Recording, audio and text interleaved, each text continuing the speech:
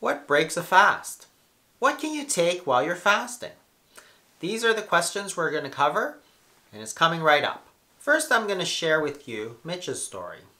She started fasting about 2.5 years ago, and since then she's been able to regain her health and lost over 12 dress sizes. She says, I've been on a yo-yo diet for most of my adult life. I've tried many diets, weight loss groups, gyms, you name it, I've tried it. But she could never keep that weight off. And eventually her health started to decline.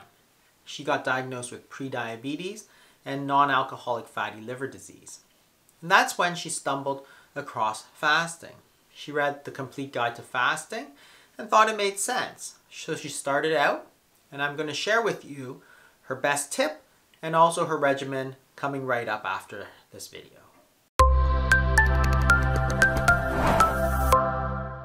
What can you take during fasting? Well, it really depends on the reason that you're fasting. So there's many different reasons. Some are religious, some are spiritual, some are for weight loss, some are to reverse type 2 diabetes. And depending on the reason that you're doing the fast, that can determine what you can take during the fast. So let's go over some of the basics. First, dry fasting. Dry fasting is when you don't take any food and you also don't drink any fluids during that fast. Dry fasting is limited because you can't go for very long periods of time without drinking. So I generally recommend to be less than 16 or 18 hours because you're not only fasting, but because you're not getting fluids, you're also going to be getting dehydrated. So this is only for short periods of time. Some people find that dry fasting is much easier for them than regular fasting. When you fast, a lot of times the body's trying to get rid of the excess water, and this can cause people to go to the bathroom a lot or even sometimes some diarrhea. Dry fasting is a way to get around that. Some people also find that when they're doing dry fasting that the hunger is easier to control.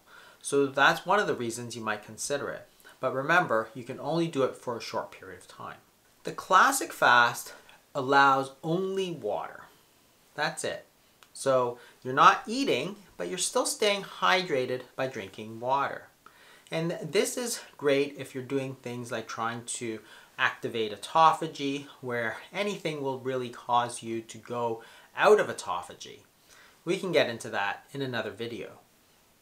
So when people say, what breaks your fast? Really, anything other than water technically breaks your fast.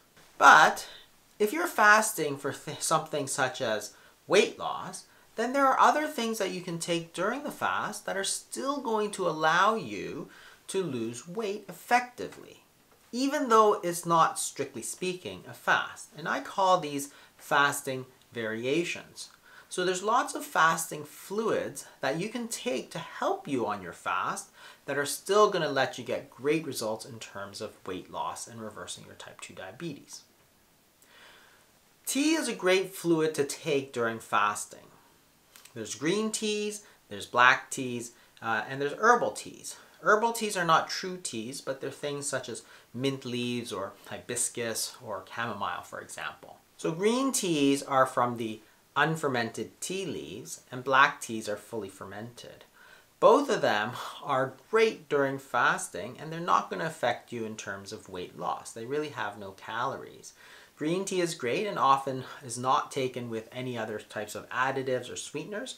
With black teas, there are often sweeteners, but you have to really cut those out because they are going to affect your weight loss. A little bit of cream is probably okay.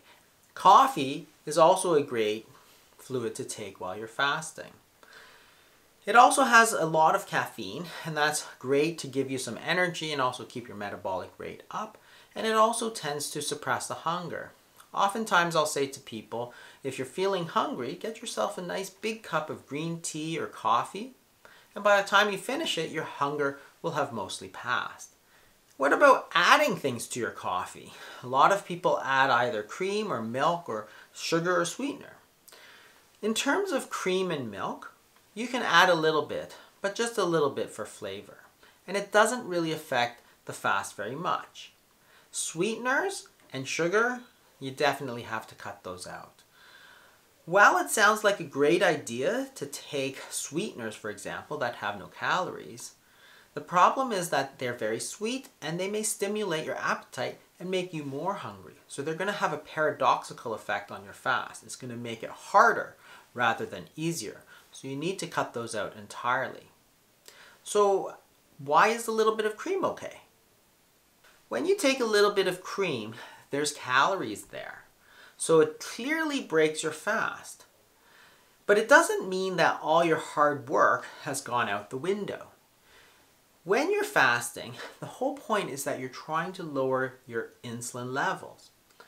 As your insulin levels fall, that's the signal for your body to start using up some of the stores of food energy or calories that is stored away.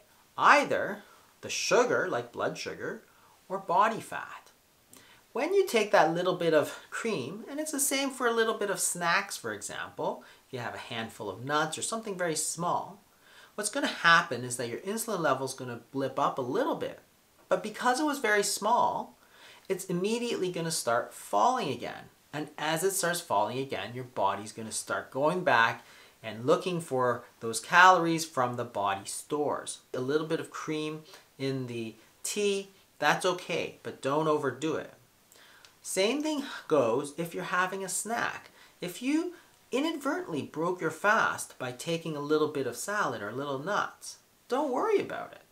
It's not the end of the world. It doesn't mean that all that fasting you did ahead of it is for waste. You don't have to start again from zero. It's just a little blip. You just go right back to fasting and then you're still going to get all the benefits of that weight loss. Can you drink diet soda during a fast? This one's a little tricky. Some people find that they do fine with diet soda, but for a lot of people, that sweetness makes them very hungry and makes it much harder for them to fast. So if you don't have any problems with it, go ahead, use it. But for most people, I recommend staying away.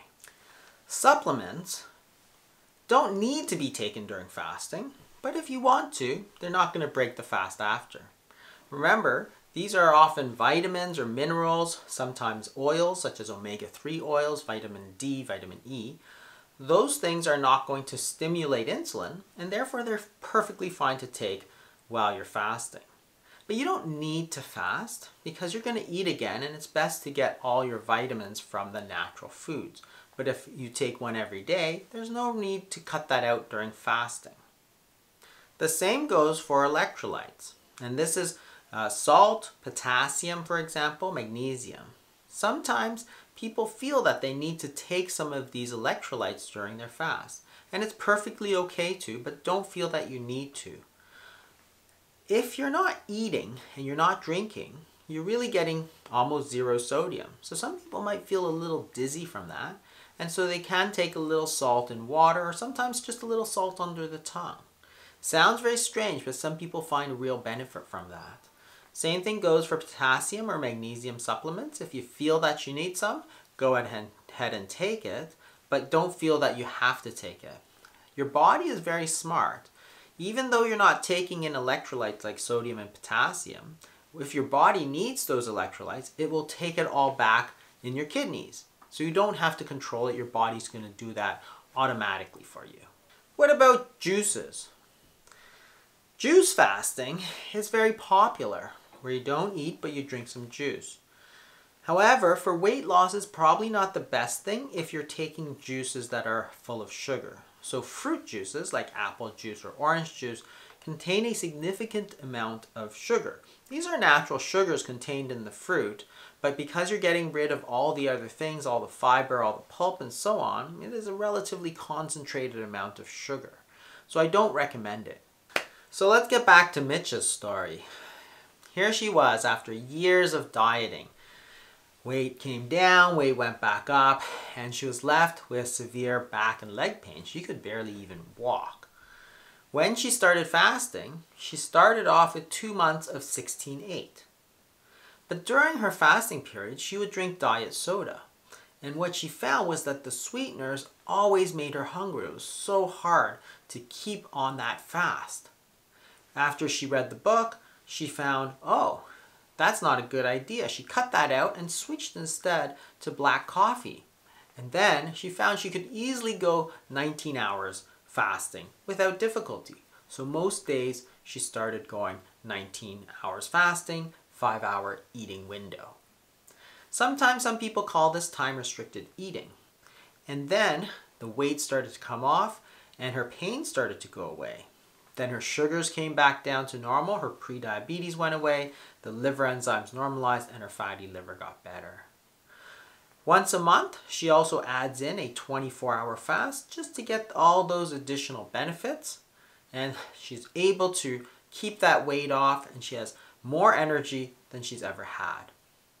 When we asked her what her top tip was, she said, if your scale is not showing you the results, then try taking a photo once a week. Because even if the scale is not moving, she could sense that her body was changing. Her waist was coming down, her dress size was coming down, and it was clear when she was able to look back that she was getting healthier. And that kept her motivated to keep going all the way until she got to her goal. Great work, Mitch. Well, that's it for this week. I hope you learned something, and if you did, make sure you share it with your friends. Maybe you can help them as well. And if you enjoyed it, if you could do me a favor, can you just hit the like button just down below, the one that looks like this? Thanks everybody, and thanks for subscribing. We're at 300,000 subscribers. That's a huge number, and it's all due to you, so thank you very much. I'm hoping that we can share this out there, make sure that everybody knows how they can use this information to change their lives. Bye everybody.